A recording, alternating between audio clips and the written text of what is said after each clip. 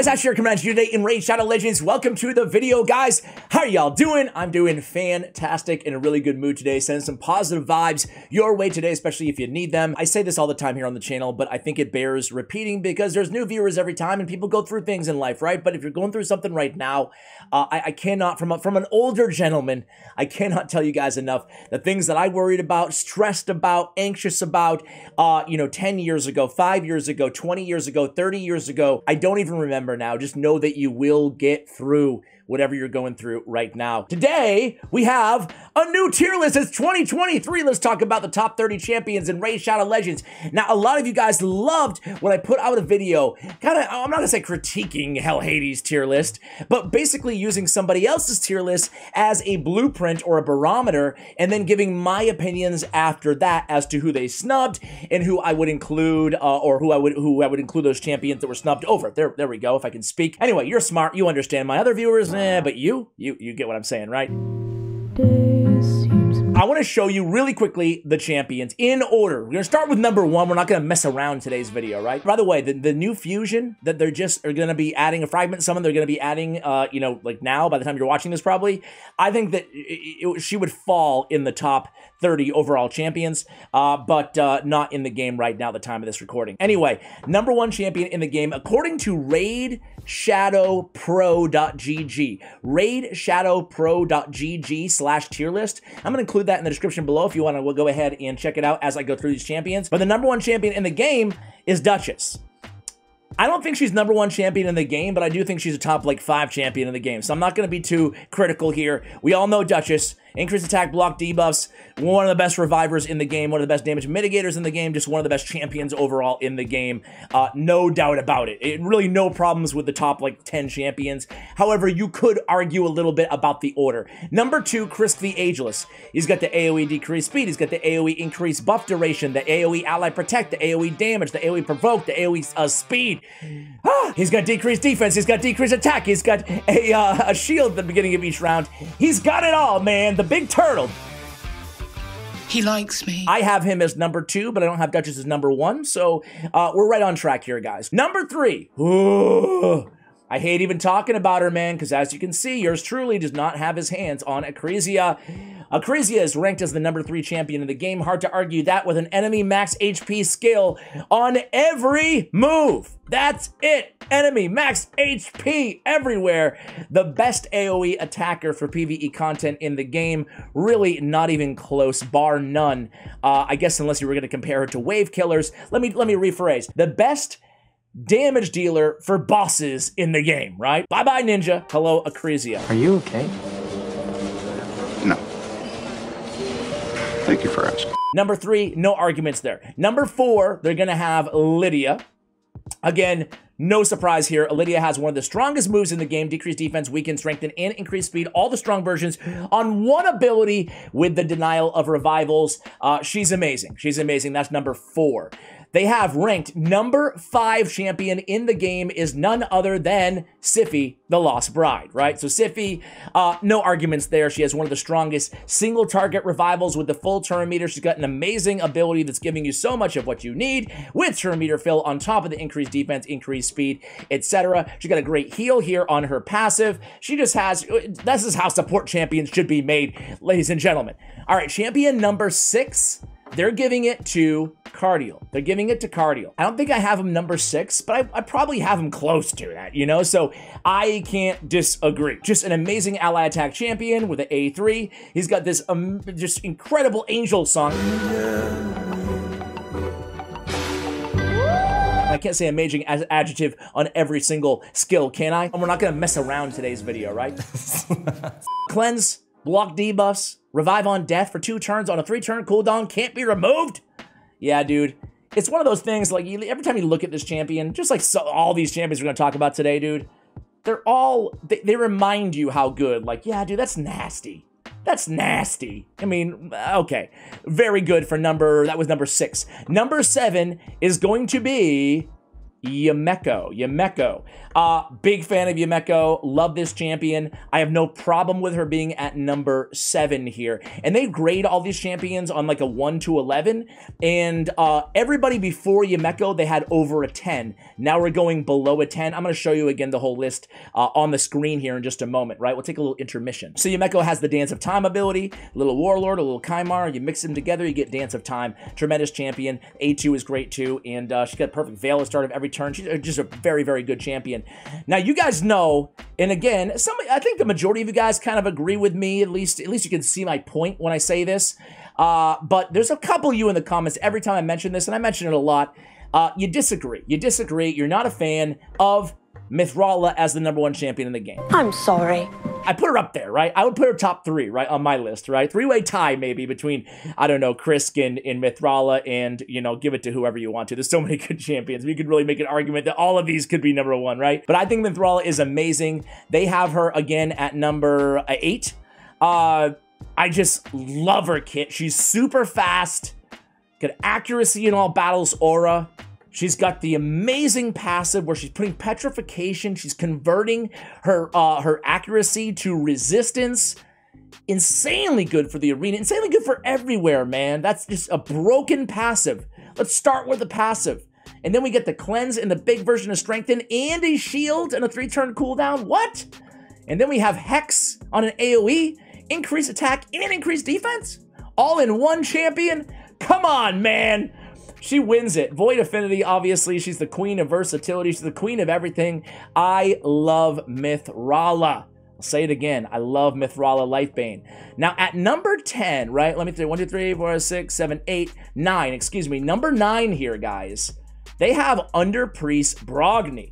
I don't think I'd have him this high. I love Under Priest Brogni, just like I love all these champions. But I'm not sure he would be inside my top. I don't know. He is unique. He's got the Growth Shield, right? He's got the Growth Shield, he's got the burn on the A1, and then he's got the shield and the block debuffs and the increased attack and the very unique passive where he's reflecting some of that shield damage onto the attacker with the heal. It's hard to argue, right? It's hard to argue. It's only tricky when you look at champions behind Brogni, you know, like that you might like better or want a little bit more. Number 10, they're going to have Prince Kymar.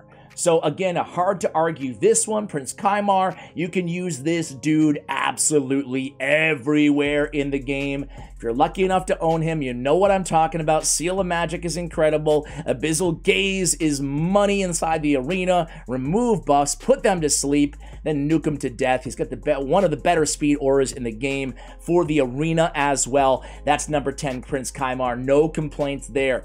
Now, I was pretty surprised at this one. Number 11, they have ranked Elva Autumnborn. I think it's a little bit too high for Elva Autumnborn. Don't get me wrong. Again, like all these champions, she's incredible. I just wouldn't have her this high. Continuous heal on the ally, lowest HP, and AoE, a cleanse, block debuffs, and increased speed. It's a good ability, no doubt about it, on the 3-turn cooldown. But then this revival, well, it's on a 3-turn cooldown, but it is a single target revival. 50% turn meter, 40% HP, increased defense, increased attack. It's definitely not bad. And then she has the heal, similar to like a Siphi or a Sil the Drakes on the passive as well. I mean, it's a good kit, isn't it, guys? 19%. What do you think about her as the number 11 champion? She's really good. She looks really good, too. All right, let's move it along here. Let's move it along. We can argue about the actual ranks later. We get number 12 is Theodore the Savant. He's the king of speed farming right now, an AoE decreased speed. We got poisons, poison sensitivity, and increased speed on all allies on a 3-turn cooldown. And then we have increased duration and instant activation of any and all HP burns and poisons. That is a nasty, nasty, nasty, nasty A3. Yeah, I mean, I don't put him this high personally, but definitely one of the better speedrunners inside the entire game, right? And pretty good even outside of speedrunning. I think I get the tendency of just saying where a champion is best, but that's a champion that really has a lot of utility of that AoE on the A1 as well, right? And increased speed. He's a very, very unique kit that has a lot in it, right? I'm kind of losing track a little bit, but I will stop. I have the mark at 30. Okay. So next up on the list is going to be none other than, where are you, Mashal? There you are, in front of my face. Mashal. Mashald, I think, is a little high for me. Really like him, though. Very good for Hydra. He can kill everybody with the leech on the AoE, kinda, sorta, on the A1. And then this Tornado is right up there, one of the better abilities inside the game. The extra turn, the increased speed, the increased crit damage, the True Fear, and the leech on everybody. And again, I repeat, the extra turn allows you to basically have this up all the time. Very, very, very good champion in Mashald. Next up is going to be Valkyrie. Of course, she's going to be on the list. Of course, she's going to be high on the list between the Jealousy passive, but obviously the counterattack, the big, big, big, big shield. Valkyrie is incredible. I cannot argue this one at all. She's one of the OG champions, unlike almost everybody we mentioned here. Kymar, Duchess, and Mashal, but he got a big buff, so it's really Valkyrie. Really, only 3 of these champions so far are not expansion champions. Isn't that interesting? Next up, we have Ninja. They have Ninja ranked next. Ninja, some people get triggered when I talk about Ninja here. If you weren't playing when Ninja was released for free, kind of like an Ultimate Death Knight thing. He's amazing, one of the best boss killers in the game with a Hailburn ability. He has an AoE freeze as well, and the Scion Slash Escalation gives him more damage on his passive as well. He's the decreased defense, on the A1 as well. Just what a great champion. Next up is going to be one of my personal favorites. I've said it a million times. I was so high on this guy the day he came out, and it looks like the community's starting to come around. Because some people were like, dude, you're overhyping him. I'm like, nah, man, no. This guy is incredible. I still think he's underrated, and he's 16th on their list. Speed in all battles. Fills the champion's turn meter by 5% for each time a debuff on an enemy is removed, transferred, or expires. Okay, that's insane. He's like definitely a top 3-5 Hydra Clan boss champion. Increased speed, and then an extra turn with the turn meter fill. Dude, what an ability. 30% turn meter spill with the increased speed, with the extra turn. And then he's got 2 AoEs. He's got AoE over here on his A1 with decreased attack. Then he's got an AoE with decreased speed and a leech. Whew, this guy is a monster, a beast. Just broken. All right, next up is going to be the Nutcracker, Jugerd the Breaker. The head always weirds me out, man. What up, man? Do it. Okay, stop. Dude, he's an amazing nuker, right? He's an amazing nuker. He's got the ignore targets defense on his passive, which makes him really, for my money, the best arena nuker in the game. You can also pop somebody off with Stone Skin and gain an extra turn on the Deadly Ballet on his A3, dude. That's just nasty. What a great champion. Next up, surprising, I wouldn't have her in my top 30. I'm not a hater, because I know everybody has her. You're going to get offended. How do you offend your entire audience? You make fun of Arbiter. That's how you do it. I love Arbiter. She's great. She's still the speed queen for the arena, right? Especially speed farming your Great Hall, which is what 99% of people do in the arena, right? She fell out of meta in top tier arena because speed is not the thing right now with Stone Skin everywhere. But she's still one of the better revival and, speed base champions in the game. You can even use her really anywhere outside of the arena as well. Good in Hydra in her own right, good base stats. So, it's tough to argue, but she is next on the list. After that on the list, guys, I promise there is going to be a couple epics on the list too. I promise, guys. This is one that I'm really happy they included this high, and it's Nishak Verminlord, the last fusion, dude. This guy is insane. I love this guy more every single day. I thought about making another video on him after my initial impressions video, but I don't have much more to say because I think my initial impressions on this dude were right. Except for that, I feel even more strongly about how good he is, right? He's just a damage-dealing absolute maniac. He's got AoE decreased speed. He's decreasing detonation, increasing detonation of poisons. He's placing bombs. Bombs deal extra damage. And then every time a bomb leaves, he's got a protected poison. It's insane. It's insane, man. I'm so happy I went for this fusion. I wasn't going to because it was over the holiday, but I got lucky and I pulled a couple of the epics for the fusion. That's the best thing that can happen, huh, guys? You just get lucky and you pull some of the epics and you're like, oh, thank you. I wish I could just, wish I could always pull the epics. That was a joke. All right, next up is going to be, they have my man, and I don't disagree. Excuse me, where am I going? Demon Spawn Ash. I don't disagree with, forgive the double negative, I don't disagree with Helikath either. Helikath is ranked, whatever, 21 on the list. He's got the Great Shield based on defense, similar to Valkyrie. He's got the Devoted Servant, similar to Rashkar the Tower, except for way better because it's replacing block damage with increased defense. He's counterattacking. He's placing the strong version of Weaken. This guy's just an absolute monster. The best unkillable / will block damage, I guess technically speaking, champion in the game, in my opinion, and I think the opinion of probably a lot of you guys. I mean, I've been playing for a long time. I've never seen anybody like Helicath. I cannot argue that one at all. Next up, guys, we're getting to the home stretch, kind of, sort of here. We have Lady Kimmy. I am a massive fan of Lady Kimmy. Again, I agree wholeheartedly with this ranking.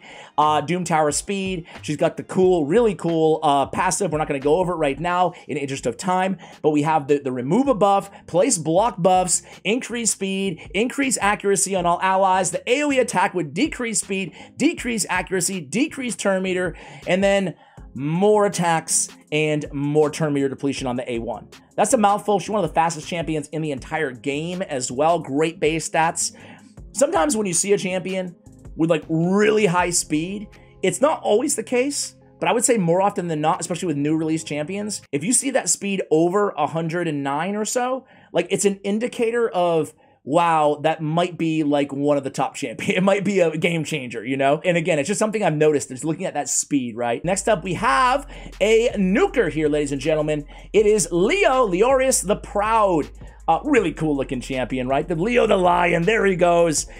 Just an amazing arena nuker. He's got the Skull Crown ability with the unkillable on his passive, so he stays alive. You can use him on go first or go second teams. He can't be CC'd when his A2 is off cooldown. And then he has his hard-hitting, awesome roar. Really, both of his AoE attacks are very hard-hitting. He has True Fear and a Weaken. Very, very, very exceptional champion. Next up, they have Rio Bone Spear. She is amazing. Just an incredible ability, this perfect body, guys, especially the cleanse, the block debuffs, and a great heal on top of that. Just a really, really exceptional heal, 35% plus 5% for each debuff removed. Incredible champion. Incredible champion. She has every debuff known to man on her A2 ability, albeit a single target. Just a fantastic champion. She actually hits like deceptively hard too, harder than you think she would. But with that base attack, it's not that bad. It scales pretty well for a support champion. All right, next up, guys, is going to be number 24, and it's the first epic on our list, and this is where I disagree.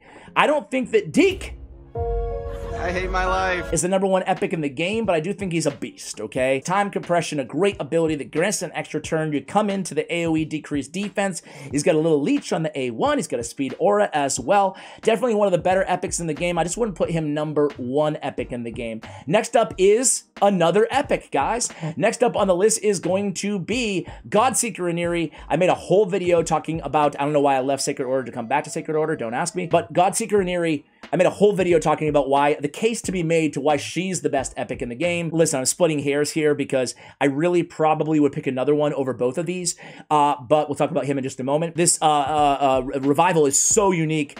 The emergency revival is so unique, but resetting the skills is just tremendous. It has some great synergy with champions that are a little bit squishy, a little bit fragile, that have insane abilities. You can reset that ability just by reviving them and go into it again. It's great. It's insane.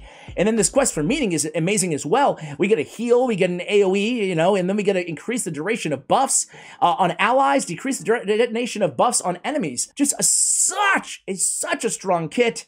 You can use her anywhere. She's amazing. All right, guys, 26. Champion 26 is going to be none other than Maneater, okay? Maneater, one of the OG kings of unkillable teams, has a really nice A2, really nice kit overall, really good A1 with decreased attack on everybody. People kind of overlook the rest of his kit, how good it is. Number 27 is going to be Royal Guard, enemy max HP, old school OG champion in the game, another epic champion. And then number 28 is going to be Seer, another epic champion here. Seer, obviously still the queen of speed runs with the Karma Burn, hard-hitting ability. Number 29 is going to be none other than Nekret the Great. Nekret the Great, where are you? There you are, buddy. Personally, one of my favorites. I probably have him top 20 on my list. Just an absolute game changer of a champion if you're ever lucky enough to pull this dude.